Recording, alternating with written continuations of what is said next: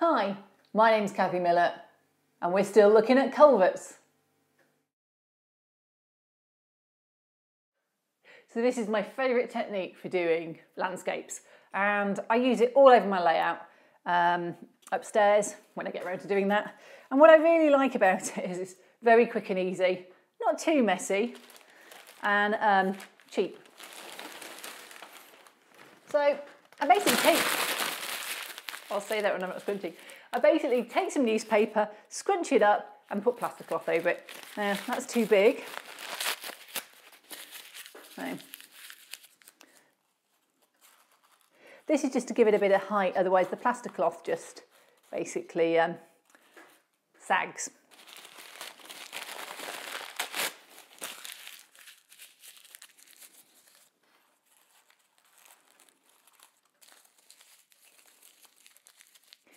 Obviously it's a bit bigger on a layout and it doesn't really matter. These can pull out afterwards, they're just there for now to just stop this collapsing down. So the next thing I do is cut out my plaster cloth. Now this is normally quite large in upstairs, but you know, small diorama like this doesn't have to be too big. So I will just do it and I get it so it edges on nicely. Now these concrete ones, sometimes they sit and the earth goes over them a little bit. So you could put the this over the top, but in most cases they'll actually be sat just about here. So I'm probably going to do them up to the edge, but not onto. Those of you wanting firmer undergirdings rather than a bit of loose paper that might fall out, then I can recommend a few techniques. One of which is to just use strips of card and you move them back and forth, wiggle them so that they're quite loose, you glue them at both ends and then you can use them as a form and the plaster cloth rests on top of them. Alternatively, you can use blue foam, which I've covered in another video, or if you don't want to use plaster cloth at all, you can use sculptor mould. Now that's quite expensive in the UK and to fill this amount of area with it is probably a worry to me. And also the foam core has card in it and I'm worried the damp would affect it.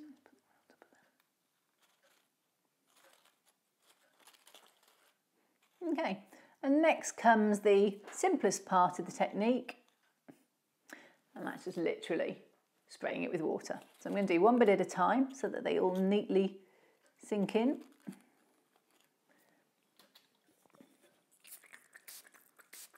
Because this is plaster, it's set by water, and at this point, yeah, this is why you need the paper.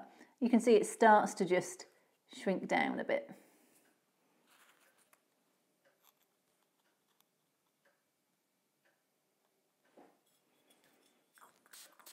Ooh, a dribble there. Wow. When did you decide to start leaking? You have your favourite little spray things and they work incredibly well. You put them on a video and they just go to pot. Right, so let's put that on there just to hold here. Obviously on my layout the paper is a little bit more solid when I put it in place than it is here, but because I'm just going to take it off again in a minute, I'm not in a huge rush to get it perfect.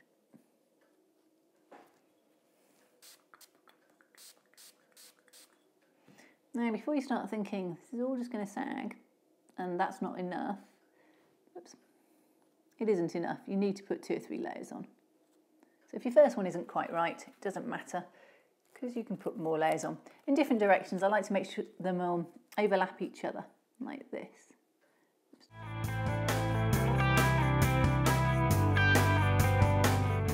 Right. And when you feel that it's almost there, but you don't want to disturb it anymore, just leave it to set. It doesn't take long, actually, it's plaster. Move on to the next one and come back to that one again, and you can put a bit more on where it's all smoothed out and looks a lot better. But that's just my initial sort of attempt to get some kind of bone structure underneath.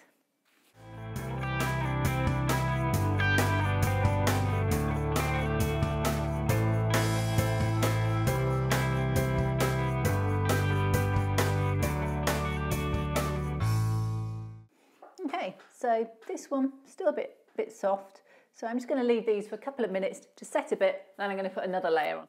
So these are more or less dry. So I'm just going to put the next layer on. You can see they've lifted a bit. I think I knocked the paper. And all I'm going to do on this one is make sure it really does bed in a lot better. Those first ones are almost just like the foundations. This one, I want it really to bed into itself and create a nice plaster. And you do that by rubbing it a bit more and getting it to just thick, which you couldn't do before because you'd have just given way.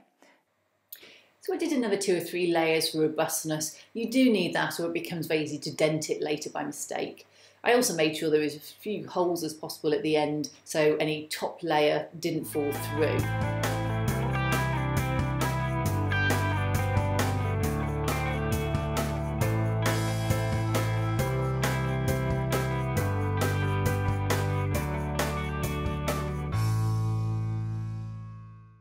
Okay, a little bit fiddly, but there they all sat, and the next stage we'll put a lot more water on to set them. If you're worried that I haven't put enough water on, by the time I've done all my scenery and everything else, there's plenty on there. Excellent, so this is now all dry. So I'm going to put my plaster away on one side, and what I'm going to do is just trim these because, yeah, they stick out a little bit, and because they're thin, they're easy enough to do that. So I'm going to trim them in line with the base of my diorama so they don't look too messy. It's just me being fussy, you don't need to. And I'm going to put any paper out that's still in there. Just be careful when you trim them that you don't totally break them. Oops. There we go. And this one. I might cut this from underneath.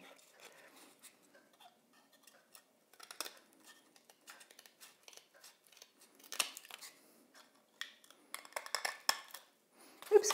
Now, I find a lot that, I certainly found it in my layout, that plaster doesn't actually stick to card. And so what I tend to do is put a glob of glue underneath, answer to everything. And I'm about to go and put a whole layer of grout and other things on top, which will hold all of this together in a way that perhaps isn't apparent at the moment. So there we go. There we go. So there's one.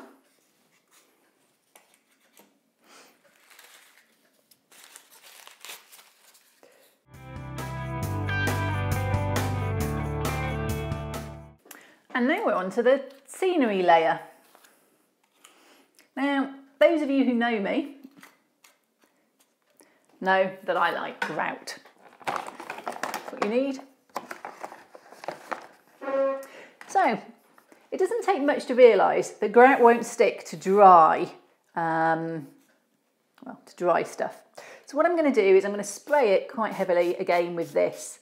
And the trick now is not to get it onto your culverts. If you're worried about that, then I recommend masking it, but I'm not really a masking type of girl, so I'm just going to go with this technique. Because I'm putting it on with a spoon,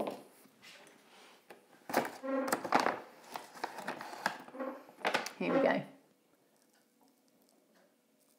And some of it will go through the holes. If you've done a bit better job on the sort of mixing of the plaster, then it's not an issue. So I'm just going to carefully put it up to the edge. This is the first edge of our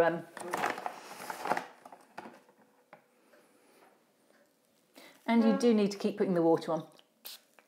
Oops.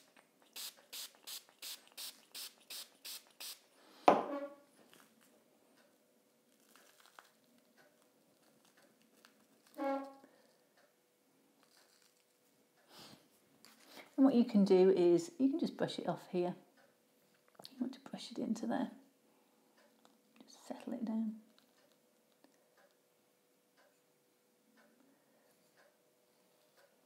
And because we're going to have quite a bit of soil in here, if a little bit gets on here, it's not an issue.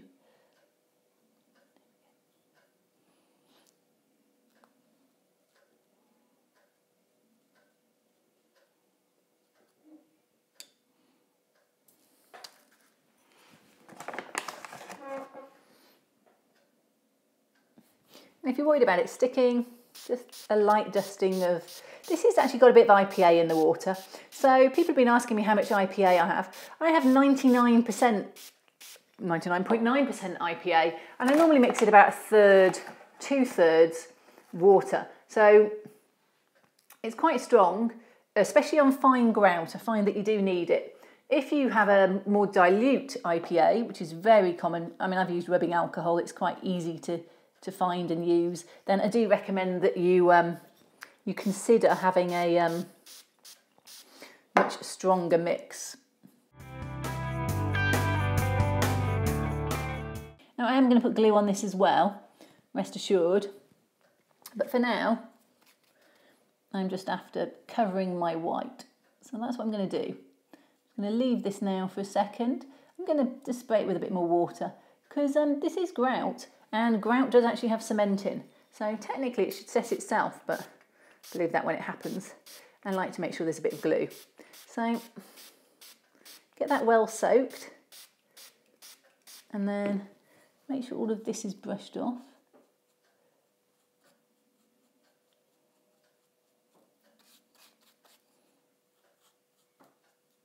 And then what I'm going to do is get my glue. Okay, glue. So to make my glue, I fill a bottle quite a lot full of water, and this is just normal Hobbycraft craft PVA. And I just put a wodge in. Oops. Well, honestly, sometimes I do it really thick, sometimes I do it really thin. I found for grout, I tend to do it a bit thinner.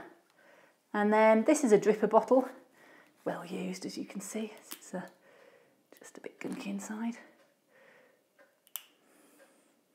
And this just slides on, and then you give it a good shake, which I'm going to go and do over the sink. Okay, so I'm just going to spray, so it's nice and damp. It's got a bit of IPA going into it, which will help everything flow. And then I just drip.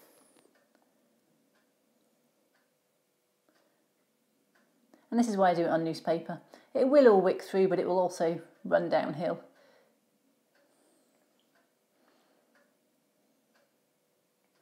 And occasionally you get that. That's not quite enough shaking. I actually overfilled it. If you leave it a little bit empty, it will mix up a bit better. Now, all of my scenery is done with a very wet mix, and I have occasionally pulled it off and found it a bit mouldy underneath. So just warn that make sure you do dry this all out properly before you put a really impervious layer on top. And if you're like this and you're thinking, oh, that's a lot of water falling out, that's why I do it on a newspaper. So there we go. So that's one done, and I'll carry on and do the rest. Yeah, I'm going to leave these to set. If they don't look quite as glued as I like, or there's any bald patches, I might come back and fill a bit more in. But to be honest, by the time I've got the grass and everything else on here, this is only a base sort of coat. So there we go, leaving those to dry, as always. Well, they've been drying for, well, a week now, and they're quite solid, very useful, all set properly. And although you can see a bit of plaster still, what I'm going to do is leave the next steps to the next video, because otherwise this is going to get far too long. So tune into part 2 to see what I do next with these dioramas to finish them off.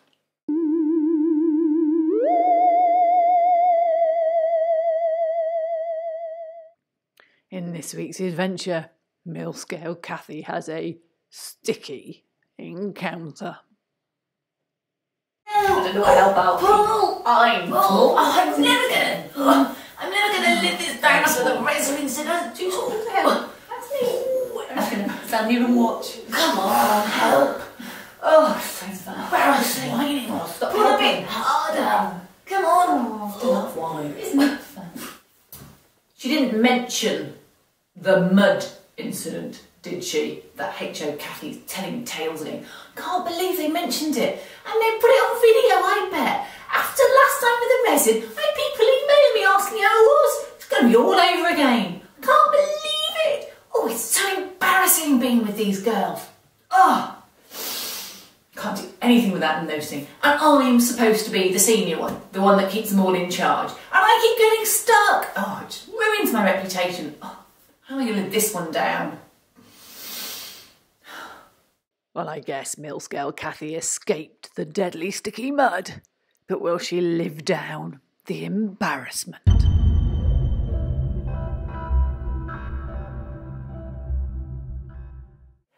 I hope you enjoyed this week's episode on how to start off your mini culvert dioramas. And if you're enjoying it, then do check back next week for the second instalment.